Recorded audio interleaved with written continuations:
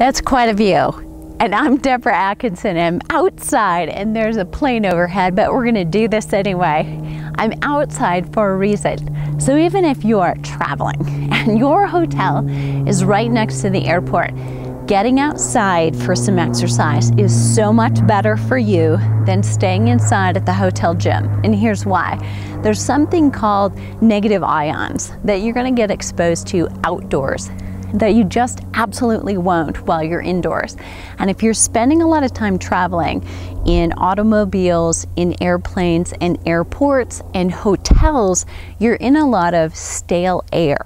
And so it's really that much more important for you while you're traveling to get outside to do any kind of activity, whether it's a walk between your breaks or at lunch, before your conference starts, before your presentation or your workday begins, or find some way to get outdoors for your exercise if you can do that. So walk outside, jog outside. So pack the right clothing for outdoor wear and make it a priority.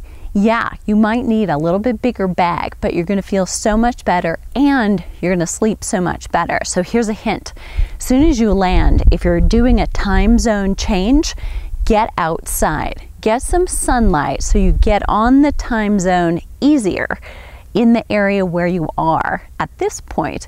And then first thing, the very first morning when you are there, get up, throw the curtains back. If it's sunny, great. If it's not, you're gonna have to turn on all the lights in your hotel room, but get outside as quickly as you can first thing in the morning, because that'll help you reset your melatonin so that you produce more that night and sleep better, which is really important if you're crossing time zones or you do that multiple times a week, going from one side of the coast to the other. So that's your travel tip. Get outside as much as you possibly can if you're traveling.